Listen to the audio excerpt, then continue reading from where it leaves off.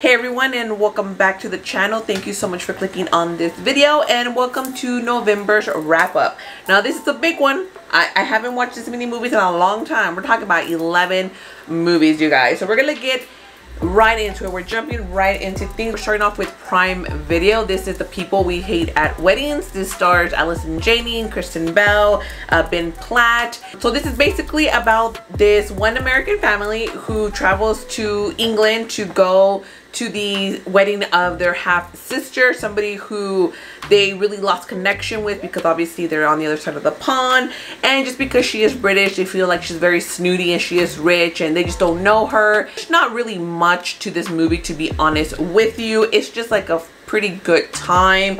It wasn't great, it wasn't terrible, right in the middle, you guys. We're gonna put it right in there into enjoyable. If you are wanting one of the like family wedding drama comedy movies, then this could be a nice little movie for you. And then we're gonna go ahead and move on to Disney Plus. This is the Guardians of the Galaxy, the Christmas special. This is when Mantis and Drax want to do something nice for Peter because he's just like very sad. And also, like, little side note, well, not a side note, but let me just stop here real quick, okay? Gamora, I know technically Peter's Gamora died, right? Okay, but then like the past Gamora came and they're at the end of Endgame was like, oh, this is him. So I guess that Gamora didn't fancy him right yet, and she went on her way, or she's still dead. I don't know, because he was lonely and sad. So I'm not, if y'all can clarify that for me, because I didn't understand that very well. Mantis, Drax, they traveled to Earth to go get the best Christmas present for Quill, something that he's always talked about. One Kevin Bacon. That is right, they go and kidnap Kevin Bacon, and Kevin Bacon actually comes out in the movie, so that's fun. And he's like, ah, but then like Mantis, like, you know, does the Mantis things, is like, you're gonna come with me. I definitely see like the Marvel fans, the kids really enjoying this, but this is like a Christmas special that I don't really care to rewatch. It's not one that I would really recommend unless you're like really into Marvel. It was cute enough. I didn't really care for it too much, to be honest with you. It was another one that was just enjoyable. Very close to being okay, to be honest with you. It's like at the end of enjoyable for me. Let me just stop real quick because my Coco, if you can hear her drinking her water. If you hear something else, that's the little air guy from my little Jack. Yeah, know I love me some Jack. We're gonna go ahead and move on to Disenchanted. This is the sequel to Enchanted, which I love. Such memorable moments, had such singable songs out of nowhere. I'm like, or I'll just be like, little working song. So this obviously follows, you know, their happily ever after, whatnot. They get married. They've all grown their city life because she has a baby and everything. And then, is it Maddie? What is her name? I forgot her name, y'all. I feel like it starts with an M. Morgan. See, it started with an M. So Morgan is a teenager, so now she's all like rebellious and everything is just like, no, leave me alone. Anywho, magical things happen. She gets a magical gift from Prince Edward and Nancy, because you know they're now in Andalasia. I forgot the name of the thing. And she wishes for like a storytell life. So the whole town just kind of erupts into this like magical storytelling deal with like an evil queen and an evil stepmother and everything. It had its cute moments, but the songs, I don't remember a single damn song.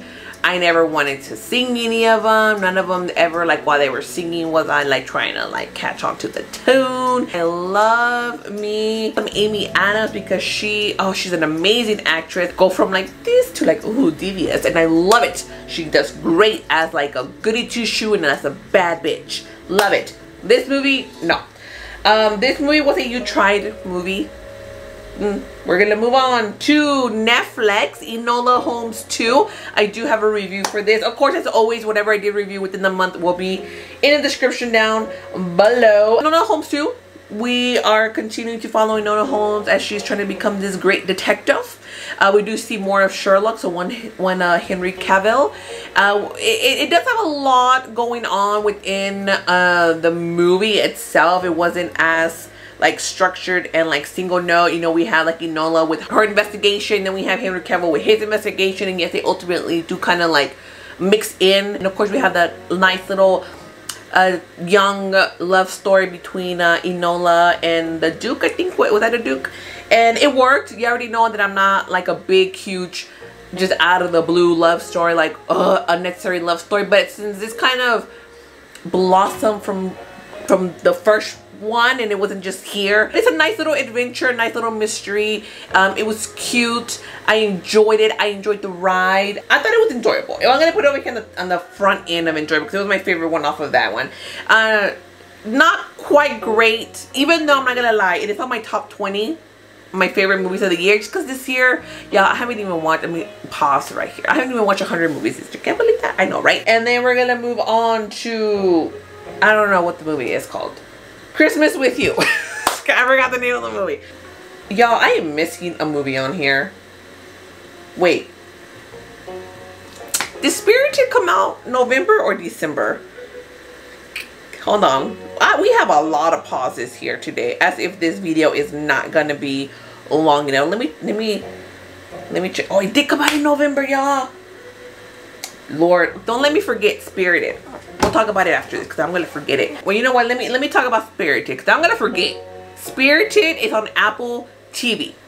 It stars Will Ferrell and Ryan Reynolds and Octavia Spencer, and I did not know this was a musical, y'all. I sure didn't. I'm not gonna lie, I am not the biggest Will Ferrell fan. I'm just not a Will Ferrell fan at all, you guys. I only watch his movies when somebody else that I like is co-starring with him.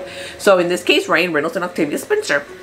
And it seemed pretty cool. It had like the whole like Christmas story, you know, like Scrooge kind of deal. Will Ferrell is the ghost of Christmas Present, and basically Ryan Reynolds is like the Scrooge here. I mean, he's not Scrooge, but you know, but he's like, they're trying to better him, and he's like unredeemable. It was okay. It wasn't my favorite.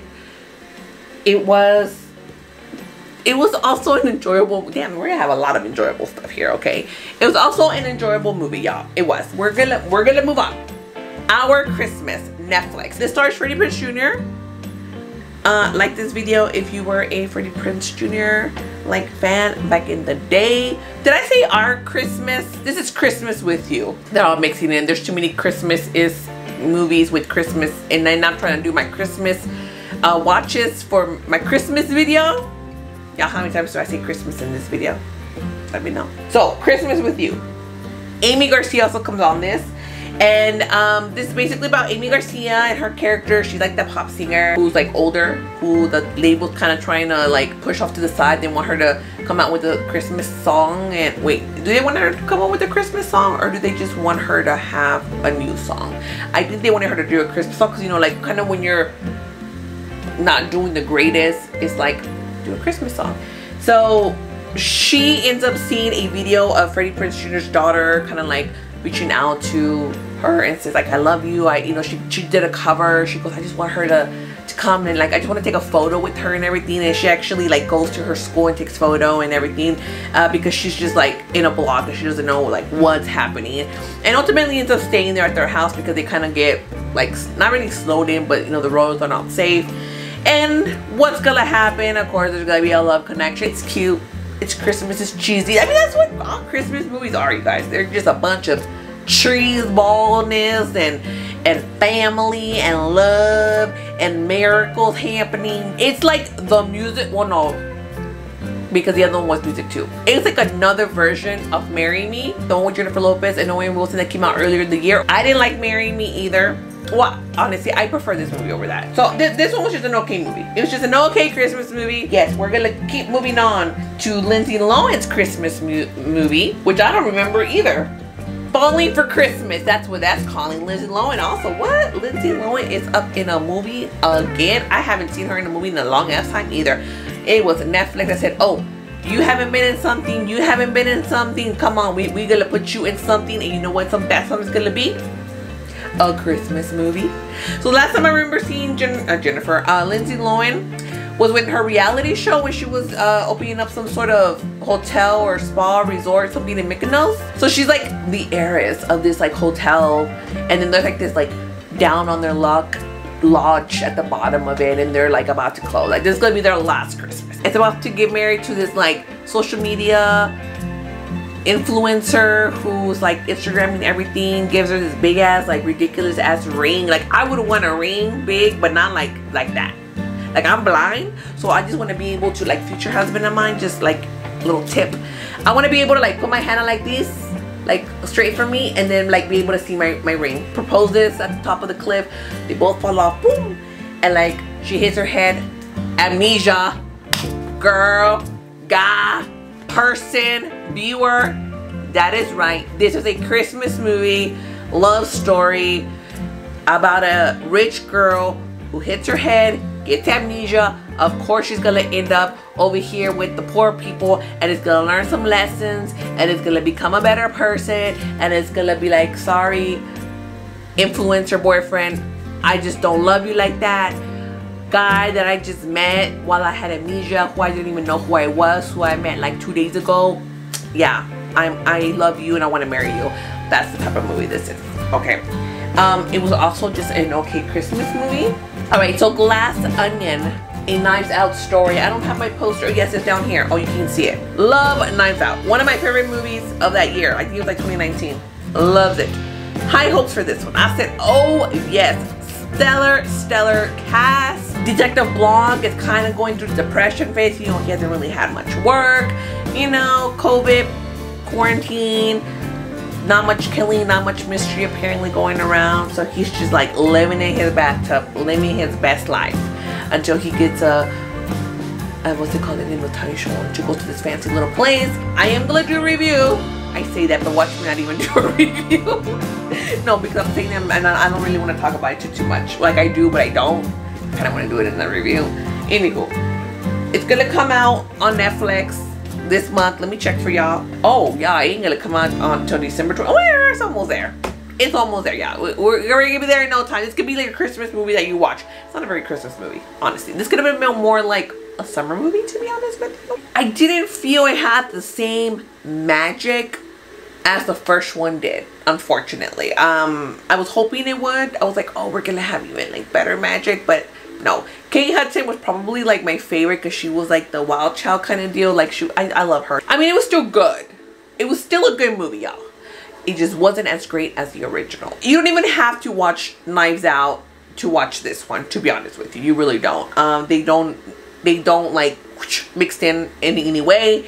It's just because we have Detective Blanc in it. That's the only thing. It's a whole other story. So moving on to theatrical releases, and we're gonna start off with Black Panther: Wakanda Forever. So of course the child does get a beautiful send-off here. It was very heartbreaking. I didn't cry. I was surprised. The movie was really good. It was really entertaining. Still see myself gravitating more towards Black Panther over this one. This one I just feel like it just had too much going on for it, and I'm just like, you need to chill. I really like the villains in this story, even though like, were they really villains? Because they were just really trying to ultimately protect their home. You know, they were just trying to make sure that nobody was going to come after them, aka the humans who are always trying to poke their nose where it doesn't belong. Of course, we also have like the repercussions of what T'Challa did while he was still alive, and kind of opening up the resources, and of course the human beings try to like take all the vibranium for themselves. But we have the fish people. I still don't know what they're called, but Namor, I remember his name, Namor. I think that's how you pronounce it. I really like them. They were really cool. I love the design. I love what they stood for. I love the representation that we're getting within these movies ourselves as well. There was just like too much going on. The drama there with the UN and like the humans, whatever, trying to take over stuff and thinking that they're right. Ugh, damn humans, get on my nerves. And then we got Ironheart, which honestly the only reason that she's in there was because it's kind of like her introduction to get her prepared for her series, because there's gonna be that's gonna be one of the phase 5. Is that where we're at now? Phase 4, 5, yeah, 5. Like, was this the end of phase 4? I think this was the end of phase 4. But honestly, I'm like, they could have just had a scientist. Like, that would have been so much better versus this. I didn't really care for her. I have no plans on watching the series. I don't watch all the series, you guys. It's just like too much, y'all. It was just too much, and I was just like, it was so long, but it was still good. It's like I kind of lost, you know, I had issues with it. It looked really nice though. And of course, very sad moments, very shocking moments, very like moments. At the end of the day, it was, and then I know it's great. It's a great movie. So she said this is based off of a true story, based off the New York Times article about the sexual abuse in the Hollywood industry with Harvey Weinstein. It was a really, really good movie. Not like really, really good, but it was like a good movie. It was interesting.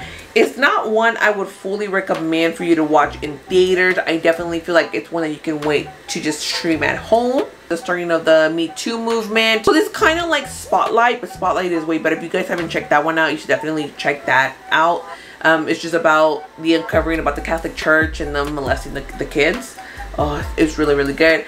But again, it's about the reporters and like their investigating skills and kind of like everything, like uncovering all the stories. I'm gonna say it was enjoyable. I mean, like not necessarily like an enjoyable, it's very like here type of deal. I don't think anything ever really like, you know, went out kind of crazy, but I enjoyed it enough. And then we're going off with To the Bone. Honestly, I didn't even know nothing about this movie. My sister's the one that told me like, oh, let's go see this movie. And then I was like, what is this about? She goes, you don't know. I think about. She goes, dude, like they're eating people. I said, what?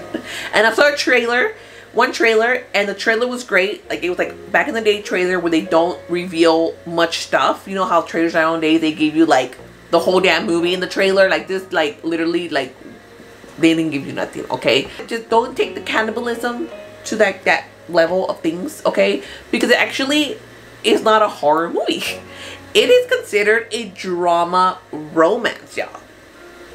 They just happen to eat people, okay? And it's really, I guess, like a coming of age story and a story of acceptance, a story of finding love. It's a really, it's kind of a beautiful story, I'm not gonna lie. And the way that it ends, I was not seeing that coming either. Mark Rylance also comes on it, and he is a creepy mother. Okay. So this movie was pretty darn great as well. Last but not least, we got to The Menu. Wow, wow, wow, you guys. It's another one that I didn't know anything about. Okay, it's another one. I saw one trailer. I think I've said this before. I'm only watching the trailer once just to kind of get a sense of it. And this one, it's another one that really didn't give you much. But this movie, again, it's another one that has a great cast. We have Anna Taylor-Joy here. We have Ray Fiennes. We have Nicholas Hoult. What I thought. I'm not going to tell you what I thought, because you know you thought that too. And this is not what you think. Yeah, I just spit.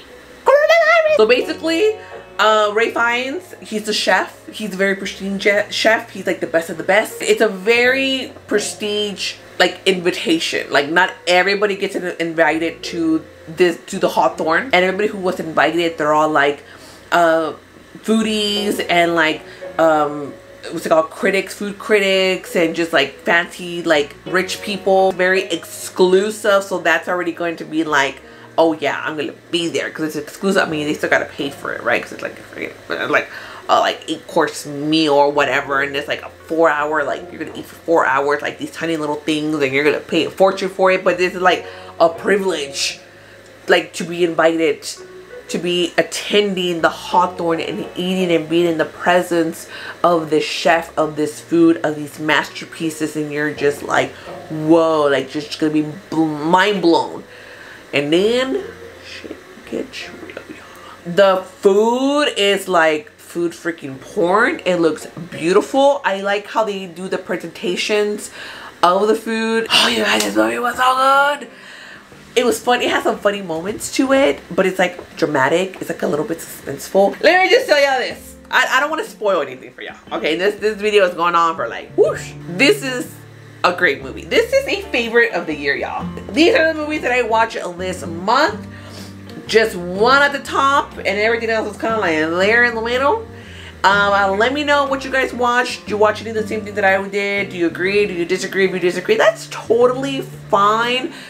Just don't get ugly in the comments. Just let me know what you thought. For the month of December, I will be doing a Christmas video. It's just a ranking video, and then we're coming towards the end of the year.